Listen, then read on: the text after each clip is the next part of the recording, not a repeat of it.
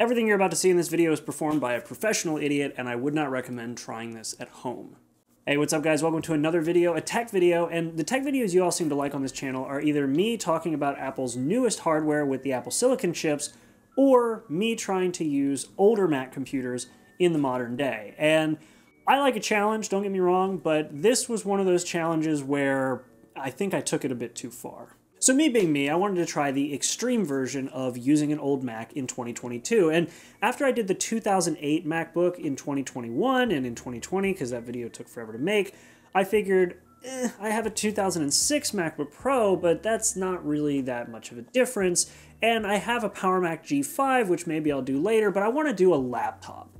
And so the only other laptop I had in the lineup that was currently functioning was a 2000 PowerBook G3 Clamshell. This guy here, this big, beautiful monster. This is easily one of my favorite laptops. I would say my favorite laptop design out of Apple. And so I figured, well, I have the SE, which was the fastest model that they offered. Is it usable in 2022? And I'm not going to pull a BuzzFeed and say the answer will surprise you, 'cause it won't. But there were a few things that I tried that did actually surprise me. So we're going to talk about that today. Now, before we get into how it is to use in 2022, let me tell you guys about the specs, because I did say that this is the most powerful version you can get. The only thing this was not optioned with was the larger 30 gig hard drive. 30 gigs. It's got 10 gigs in it, still a hard drive, still the original hard drive, which, considering this thing came out in 2000, is pretty impressive. But the SE was the model of this iBook that was sort of the one to get. And the graphite one was sort of the first of Apple making a more subtle color as opposed to having them be really flashy like the orange, the blue, or the key lime. So for specifications on this iBook G3 Clamshell from the year 2000, first things first, we have a PowerPC G3 processor clocked at 466 megahertz, the fastest that was ever available in this particular model of the iBook. Interestingly enough, it's not fan-cooled, and this is actually the same processor that they were using in the iMac, because this was meant to be the iMac on the go. So kind of an interesting little fact there, because the iMac had a fan with the same clock speed, and this didn't. Next up, we have RAM. Kind of an interesting configuration because you have 64 megabytes soldered to the board, which is the most that you could get optioned to be soldered onto the board. But then you also have 512 megabytes of RAM in a separate SODIMM slot, making for a very odd 576 megabytes of RAM. Yeah, we're living large today with RAM because you know you need that for web browsing. In terms of storage, we have the 10 gigabyte hard drive option, which is the main option. You could have gotten it optioned with 30 whole gigabytes. I don't know what you would have done with all that space, but this one has the much more reasonable and more cost-effective 10 gigabytes of storage, which I almost completely filled with music. Aside from that, everything that I did was done on this beautiful 800 by 600 12.1 inch TFT display and was typed on this actually surprisingly decent keyboard and navigated with this definitely worn trackpad. A couple other odds and ends here that I wanted to go over before we talk about the user experience. This was the first consumer laptop that brought Wi-Fi to the masses. Now, it was Wi-Fi capable, but you had to either option it with Wi-Fi or go to an Apple store and buy an airport card, because this was serviceable. You could pop the keyboard off of it and actually insert a Wi-Fi card and connect an antenna. They expected and actually trusted you to do that on your own as a user and gave you instructions on how. A couple other things worth mentioning here. I am running macOS 10.4.11, which was the last version of macOS that this actually supported, because I wanted to give myself the best chance of getting online that I could, and I knew that I wasn't going to be pulling that off with the original launch software of macOS 9. So that's a thing. And of course, for the I/O on the side of the machine, this came with a 56K modem, which was living large for that day, a 10 to 100 Ethernet port. That was actually pretty awesome, and because Wi-Fi wasn't standard back then, it was actually pretty common to get online by plugging in directly. Below that, we actually have finally a familiar port, USB, but it's 1.1, and it's about as slow as you'd expect, and I got to experience that while writing this script and trying to move it around. Now below that USB port, we do have a FireWire 400 port, which was first introduced on this model of the iBook, but if you look at prototypes of the iBook, like the one Crazy Ken had on his channel, they were experimenting with putting FireWire on there, and I guess it just took them an extra year to do it. And the last port on this side of the machine is kind of interesting because it's an audio jack. I can plug in a pair of headphones and listen to music or watch movies, but it also doubles as video output, which I've seen on some TVs like LG's, where if you want to hook up an old composite signal, you can plug it in and it's this little adapter, but I actually didn't know that they integrated those into Macs. Funnily enough, the DVD-ROM option was the only option on the SE models, but on previous models you could get a CD-ROM or option it up to a DVD-ROM. But if you get the DVD-ROM, you immediately get the upgrade to CD read-write capability as well, because that's real fancy. All right, enough about the specs. What is this actually like to use in 2022? Well, there's actually a few things about this laptop that stood out to me as things that I actually kind of wish carried on to newer laptops even today. First and foremost, and I know I'm going to spark some right to repair conversations with this one, the user upgradability and user replaceability of several different components, including the battery, which is under a little hatch that you can pop open with a coin, and the Wi-Fi and RAM sticks, which you can take out simply by pulling 2 tabs on the keyboard and taking the keyboard off. The other thing that I actually love about this laptop, and is one of my favorite things about Apple's design language from that era, is the fact that the back hinge has an integrated handle. It's such a small thing, but they thought it out so well. Because if you have a handle, you'll be inclined to carry the laptop around without a case. But if you don't have a case, what happens if you bump it against something? Well, number one, the screen is so small, you have a massive bezel, so it really wouldn't matter because the screen is so far away from the edges, it doesn't matter. But the other thing they thought out really well is the fact that you don't want the outside of the laptop to get scratched even if the internal components are protected. So they coated the most likely areas to get hit with rubber, which is awesome, and it allows for a really nice grip so you can do that one finger hinge lift that every Mac has had since this, I think since this model actually. And actually, speaking of the hinge, the closing mechanism is built into the hinge, similar to how the newer Macs and a lot of newer laptops do it. So this allowed you to close the laptop and keep it closed without needing a latch like a lot of other laptops did in later generations of Macs, and how a lot of laptops when this came out were still holding themselves shut. And overall, I think the design itself is just really interesting. It's very of its time, but it's also one of those designs that's just fun. And you kind of look at it with a modern perspective and say, why don't laptops look like this anymore? That would be so cool to pack modern hardware into a laptop that looks like this.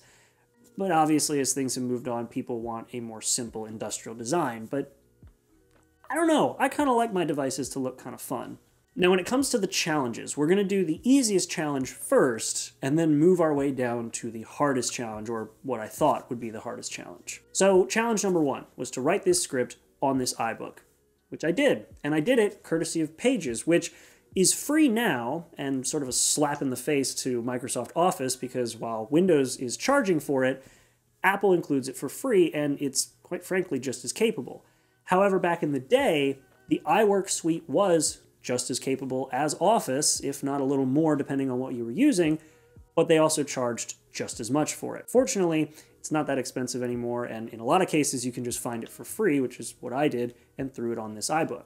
Now, it did take quite a while to open because hard drive, and old hard drive at that, and 576 megabytes of RAM, and 466 megahertz processor. So I was sitting around for a little bit waiting for it to open and waiting for it to start up a new document. However, once it was open, I really didn't notice any difference between typing a document on this and typing a document on, say, my iPad. And actually, the iPad has a similar screen size, so it was actually right at home for me. Though, while the iPad does have a similar screen size, the resolution is much higher. I mentioned the display earlier, saying it was 800 by 600, and yeah, it was more of a challenge than I anticipated, because macOS does its best to sort of make do with this lower resolution. However, there are just some things that don't work at 800 by 600, like the fact that when you make text small enough, the punctuations basically vanish in Pages. But at the end of the day, I was able to type this entire script on the iBook, and the only challenge I came across while typing this was not in the typing process, or really even the saving process. It was in the transfer of the iBook over to a newer Mac. Yeah, so when I plugged in a USB drive that I thought was formatted correctly, it didn't even show up in the iBook. So I had to format it to something super generic and then plug it into the iBook and then let the iBook actually format it again to something it can recognize. And then I transferred the files over. And moving a document file to a flash drive over USB 1.1 goes about as fast as copying let's say an entire album of music to USB 3.1. It's quick, but compared to modern standards, it is horribly slow. If I complained in my 2008 MacBook video about how slow USB 2.0 is, just crank that up to 11 with this USB 1.1 port. Now, the next challenge was actually a lot harder than I had anticipated, which was getting onto a wireless network, because keep in mind, this is wireless capable, and then browsing the web. And I prepped everything as best I could. I moved a program onto this called 10.4 Fox, which is a fully PowerPC configured web browser, and figured that would do the trick. The challenge I actually ran into first was not the web browser, it was getting it onto a wireless network. So when I went to just connect this to my Wi-Fi network, which I had done with many of my other Macs many times, it wouldn't do it. It straight up refused to connect, and I couldn't figure out for the life of me why. And it dawned on me that there are one of two things, and I'm not sure which, that could be causing it to not connect to my newer router. The first one is that the router I have is 802.11ax, the newest standard, and potentially the router doesn't recognize 802.11b anymore. Even though it says it does, it may just not play nice with it. The other thing that could be happening is that the encryption type for the password I use, which is WPA2, could be an issue. This iBook possibly doesn't know how to use that form of encryption. But either way, I wasn't actually able to get it online with my new Wi-Fi system, so that was a big challenge. The solution that I actually had to resolve this was to dust off one of my old airport routers and create a wireless network with it tethered off of my Wi-Fi router currently in use. And lo and behold, it worked, and I was able to actually connect to a Wi-Fi network and load up a website. And of course, the first thing I did was go to Apple's website to see if it would load those newer high-res images, and while it took a very long time, it did pull it off, and I was very impressed. But after that, I took a little bit of a blast to the past and went onto the Internet Archive website and loaded up Apple's website from this era and was able to browse the specs page of this specific iBook. It was surreal and something I really enjoyed doing more than I think most people would. So yes, you can browse the web on one of these devices. However, is it really worth it? It is one of the most painfully slow and terribly unoptimized experiences you could ever do. And honestly, with the new formats of web pages expecting larger screens, even on phones, the format of the website is broken. And I realized after writing this script that the website that it pulled up for Apple.com was technically the mobile version. I guess that was just the least power demanding one that it could pull up for this device. And the last challenge, this is the one that I thought would be the most difficult to do, because I knew deep in the back of my head that there was no way on earth I would be able to stream video on this thing, period. And I was right. The video just couldn't load up on any streaming site. Crunchyroll, Netflix, YouTube, you name it, wouldn't do it. And I anticipated that. I knew that the power and video encoding required for that kind of streaming setup would not work. And I was ready to give up just because it wasn't possible. You could not watch video on this. But then I had a thought. I figured my own rules didn't say how I had to watch a video. They just said I had to watch a video. And then I remembered that this has a DVD-ROM drive in it. So armed with that knowledge, I went and grabbed a copy of Psycho Pass, threw the DVD into the DVD drive, and it loaded up like it was nothing and played through all the episodes I wanted to watch with no issues. However, 800 by 600 on a TFT panel from the year 2000 isn't the best viewing experience. In fact, if you're not looking at it straight on, all the colors wash away. So you can do it. I pulled it off. I was very proud that I was able to bend my own rules in order to make it work and make it happen, but no. And funnily enough, I actually ended up plugging in headphones to listen to it, and only after plugging in headphones did I realize the jack is 16-bit for audio, so certain mixes in Psycho Pass just mushed together because of how low the output signal quality was. And you're not playing the speakers on this because the speaker, singular, sounds so bad. Like, I thought that the Mac Mini speaker was bad, but no, this is on a whole other level. Like, this speaker literally exists to make chimes, not to play music or any sort of audio aside from that.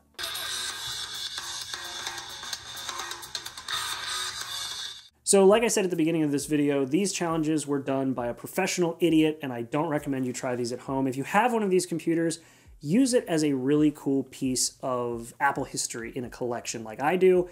Don't anticipate on using it as a super cheap daily driver, and they're not even that cheap anymore. An SE model can sell well into the hundreds because of how uncommon these are now. And if you have a Keylime one, which was the online exclusive, oh my God, you're paying new Mac money for one of those. So it's not even a cheap alternative, and to no one's surprise, a 21-year-old Mac is not the ticket to getting online and browsing the web at a budget. Like, it's just not.